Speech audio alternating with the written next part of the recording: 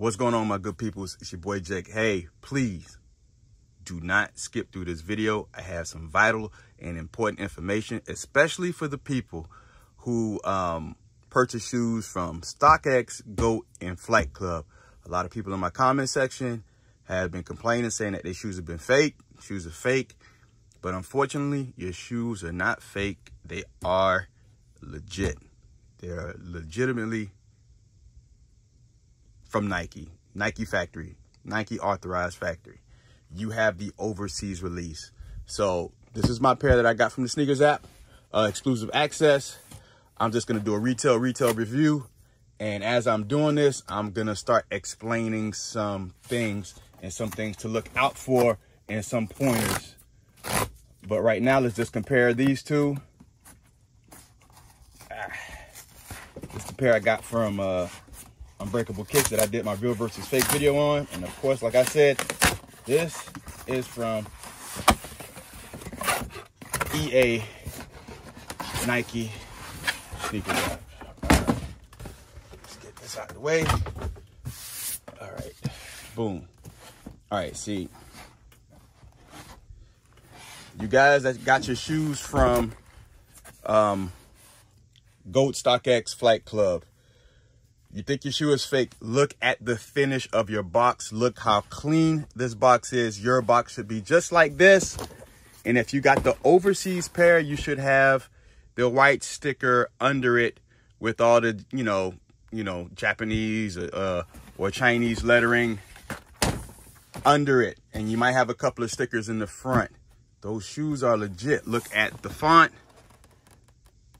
and everything here. Just focus in there. Come on. Look at that. Now I'm going to show you my fake. Now, if your shoe came in an ashy looking box like this, an ashy looking box, you can see it. It's all faded. It's all faded. Cheap gold paint here. Those are the things you got to look at. It's the fine details. It's the fine details. Look how clean that is. All right.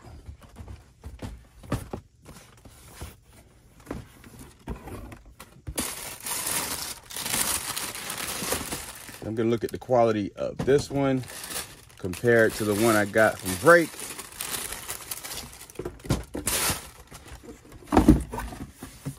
All right. And like I said in the comment section, if you want the stateside release, if you want the ones that were released in the United States, you're going to have to wait for the official release, go to your consignment store, or get them off of eBay. That's the only way you're probably going to ensure yourself of getting a stateside release. Other than that, you're going to get the overseas pair, period. Because it seems like, you know, GOAT's going to go with those people first. It's going to be a crapshoot whether you're going to get a shoe from the States, a seller from the States, or you're going to get it from overseas. Most likely, they're going to make their profit, and most of their shoes are going to come from overseas because that's where their warehouses are. Those shoes sit in China and the UK and all those places. They don't sell out like they sell out here. The SB4s didn't sell out in China. They were all stocked over there and sitting. So they're going to sit in that GOAT warehouse and Flight Club and all that stuff, and they're always going to ship those. All right, so we're going to do the 360. All right, this one's much better. It's centered. Let's see what the right shoe is looking like. All right, that one's centered too, all right? We all seen how these were, right? One is centered on this shoe, but it was the left shoe that was off. You see that one was off, and both, the one from sneakers, are both centered. So we'll look at the back, look at the 23. You know, the 23 was off from the one from the first one as well. So we look in here. You see a slight shade difference. Is it me or is it the lighting? Okay, it's the lighting. 'Cause I'm gonna say they were a different color, but they're not. Everything looks to be even. Outsoles, midsoles are stiff. Take a look under. Carbon fiber shank. Take a look at the Jumpman. All right.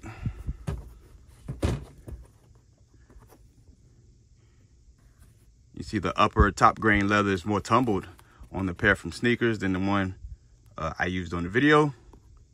Third spacing, tumbled leather looking excellent on both tongues. Toe, take a look at the toes.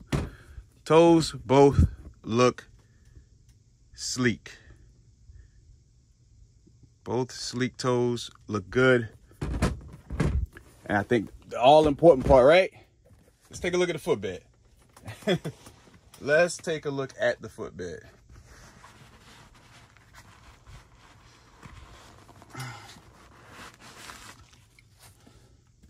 That's the whole big ordeal that's going on right now, right? So if the footbed isn't black on this one, so here we go. Footbed, black, gray stitching, or dark gray, a charcoal finish. Feels like a memory type foam in there, right? That is your insole. So I will pull this one out. So I'm gonna do some explaining in a moment. So here we go. We got a different insole. So we got 12B, 12E, AJ11, QF8H, 12B, and this is 12E. So they got A and B here. So I'm gonna look at the production date and see what factories they came from and the production date.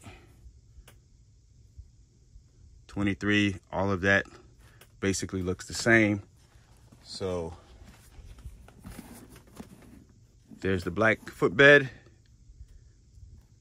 with that foam type feeling on the inside. So these are both stateside releases. The ones that the people are getting from GOAT, like I said, you're getting the overseas version from most likely a different factory. So this is what you guys are getting. You guys are getting something similar to this. Black footbed with a stamp with black stitching. The gray footbed. So, and then you're getting probably an insole that looks similar to this. Unfortunately, these guys, the Fugazis, the guys that make the replicas, the counterfeit factories, this is the version they got a hold of. They got the UK overseas version. They didn't get the stateside version, so that's the one they didn't replicate. They replicated what they can get. Whatever they got pictures of, whatever shoe they got a hold of, reverse engineered it, and matched their shoe. That's what happens. So, you know, that's a prime example of they're not made in the same factory. They're not made in the same place. You know, that killed the myth right here. Oh, it doesn't matter. They're all made in China. They're all made in the same place. They're all this, the same that. But yes, we got the state release, the one that releases in the United States, that you buy in the United States. So when the guys come out here in the comment section, crabbing and complaining, talking about, wait a minute, they're both from across that water. No. And I say in the video, I got it shipped directly from across that water, shipped directly from China. So that means the ones I got here, I got from the States. Yes, I know they're made in China. You look inside the production date, they're made in China. No one's stupid. I don't care if you're trolling or not. It's an asinine remark. Asinine, ridiculous. That's why I give you the shaking head emoji, because it's absolutely ridiculous. So let's go in here and let's look at the production date, right? We got LN4, 4/25/23, 7/13/23, LN4. Sneakers app. One I paid resale from Unbreakable Kicks. Factory. L&M, right? 21523, 51023. Two different factories, two different production dates. Basically, relatively made the same way, except some QC issues on both shoes. So let's look at the Fugazi.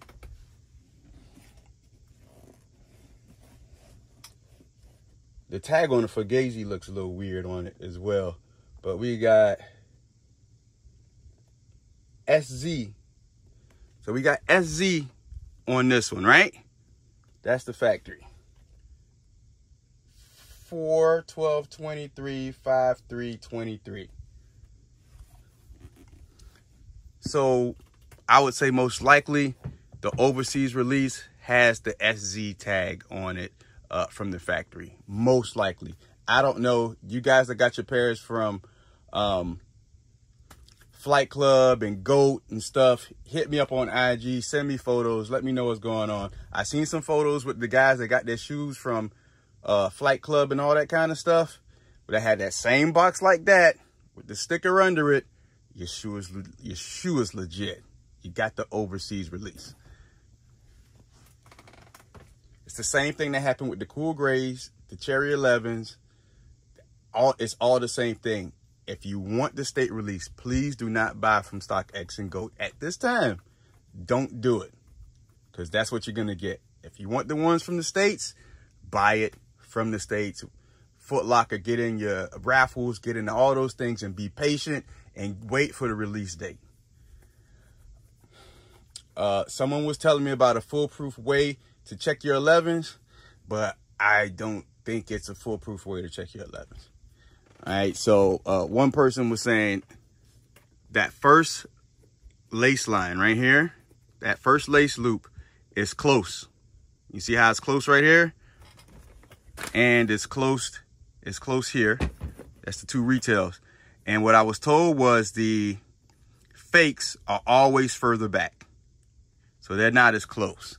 So let's do this on video and let's see if that's true.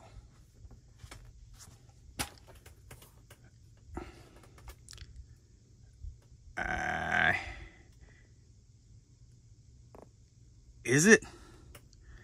It doesn't look as much. You just got the bulky toe and the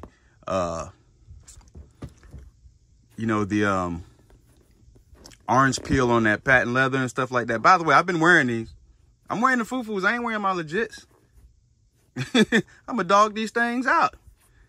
Doggone right. So, but anyway, I'm not sure if that's the foolproof way of checking your 11s. I think all the other ways of looking into fine details like box, the insoles and the production dates and certain QC things, you would have to look at to make sure your shoe's right. Like the stitching here on that. The stitching here, it's more fine on the retail pair. You'd have to look at the structure. You'd have to look at the structure, looking at the finish of the gold on the Jumpman. And that's different. I can tell you right now. Well, I just found something. It looks like I just found something. Hold on, peep.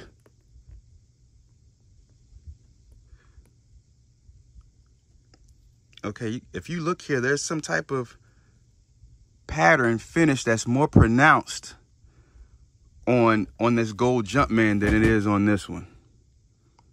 You can barely see it, but it almost looks like it's let me see if it's on this one. Yeah, there's a difference of the gold on that Jumpman. It looks like it's man, I can't find that word. But there's some print on it, like a pattern. Almost looks like a fingerprint. And you can barely see it on the fake. Interesting. Real interesting. That's the thing, is like everything on these on the fakes, of course, they replicate it. So they don't replicate it to the T. So they just, you know, they copy everything. They copy everything. So everything's going to look better and fine-tuned on the retail pair, and on the fake pair, you're going to see a lot of differences, like the stuff on the insole, you know, the insole pattern, and, you know, how cheaper it is, you know, how the print is on the 23, you know, how the quality is, and the color and the shade. That's the things you're going to see different on these shoes. I mean, I guess depending on your size, maybe that first lace line might be further back. But according to this one right here, it looks like it's debunked, because it's doesn't seem like it. I was hoping that would be the foolproof way, but unfortunately, it's not. But I want to reassure you guys, that's why you're not getting your money back from Flight Club and GOAT. If you do, them guys are going to fight you to the death, and you're going to keep fighting and fighting and fighting. But unfortunately, your shoes are legit. They're just not the stateside release. And like I said, it happened with the Cool Grays. Cool Grays, stateside one didn't have a stamp on the footbed, and it had a different insole. And the ones from the China release or UK release were different, made by a different factory. So not everything is equal across the board. I'm hoping this will help you, give you guys some peace of mind. I'm going to weigh these things right quick. I'm going to weigh them and blacklight them, see if there's any difference in them, and then that's it. I'm just trying to help you guys out, give you guys some peace of mind. One person said that, you know, my theory is wrong. He got a pair from the sneakers app that got the great footbed. He got a size 10. You guys that got anything under a size 12, you guys let me know. I've seen Ron Gossarin, he had 9.5s, he had 10s on his video, and he had the black footbed. So I don't know if that guy was a troll or not. So I don't know. We'll figure out who's telling the truth. Right now, I got 2 retail pairs, and I got plenty of photos from other people and videos. So I don't know what that guy is talking about. So the insoles are out. I mean, the paper's out on these already. So we're going to weigh them, and then we're going to blacklight them. And then that's it.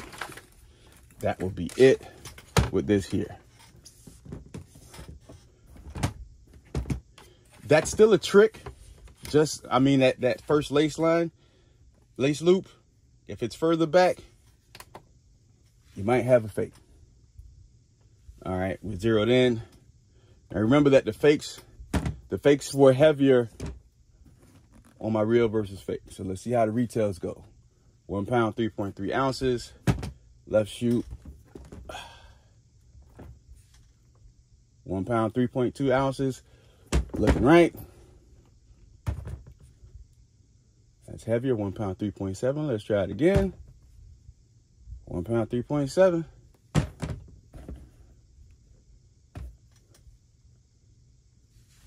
1 pound, 3.1. 1 pound, 3.1. So these are the correct weight. They're even. And I will try this one more time. Make sure I'm not crazy. And that 1 pound, 3. Actually went up another 1 pound, 3.8. And so while I'm at it, I got my fake right here. 1 pound, 4.5 ounces. So regardless, the fakes are heavier. So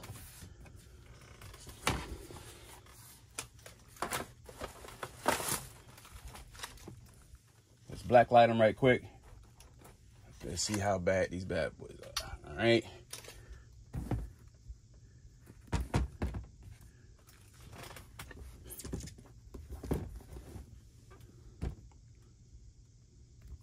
Yep, same residue.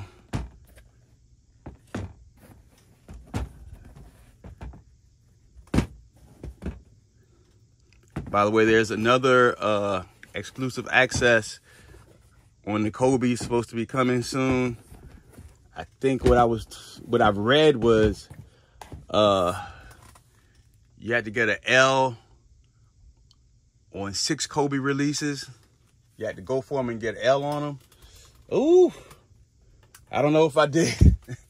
So I know I missed out on the Mambacitas and something else. So I don't think I went for those. So I don't know if I don't know if I got 6, but we'll see if I get that notification. I'll definitely be buying a pair of those reverse Grinches, and that would be nice to do a real versus fake, because I do have a fake pair here. So it'd be nice to compare those two. So there you have it. Retail versus retail. They're basically, in a nutshell, they're basically the same.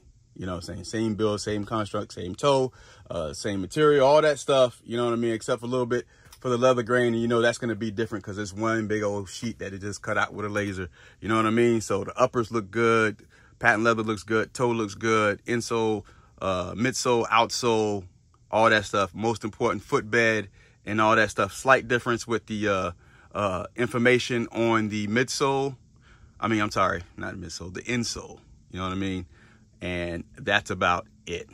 The ones that I got directly from sneakers, definitely better QC and all that stuff.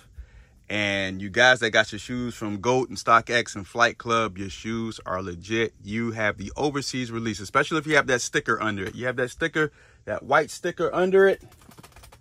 Because even the fakes don't have the white sticker. See, this is a fake SB4. Doesn't have the white sticker under it. Hopefully that doesn't fall. This is another fake with no white sticker under it. Now, I'm going to find, if I can find my SB4 in all this heap of shoes I'm surrounded by, I'm going to show you that that shoe came from GOAT, and it had the white sticker under it. So, and that was an overseas version. So here we go. Here we go. This is what you guys should be getting. You might have a sticker or two in the front like that. And then there it is. You should get that under your shoe. That solidifies that you have an overseas release. All right. So fret not. If you don't want the overseas release, even though it's legit, then that's on you. Get your money back. And I feel personally that GOAT and StockX should let you know, yes, it might be verified, authentic, and this and that, but you should know, hey, this shoe is coming from our warehouse from China, Japanese. It might differ, or Japan. It might differ from the version that you get from the United States, but rest assured that your shoe is legit. It's the non-US release, whatever you want to call it. So UK release. I think they should do that. You knew the difference before, like the UK release and the stateside release, when United States had the price tag on it. You know what I mean? They did that. Now they changed, they took it off because they always change the prices now, because they don't want to be bound by whatever prices that are on the shoe. So they could basically rape people. So that's capitalism for you. So, but it is what it is. Like I said, rest assured, your shoes are legit from GOAT and StockX. Even with that darker outsole, that's the way they're made, unfortunately. Like, comment, share, subscribe. It's your boy Jake signing out. I appreciate you guys listening and watching throughout the whole thing. I hope you guys, listen, my watch time on other videos is like 5 minutes. So you're not going to get anything in its proper context if you're going to skip through and just watch bullet points. That's why I try my best not to argue with people anymore. God bless y'all, man. Peace.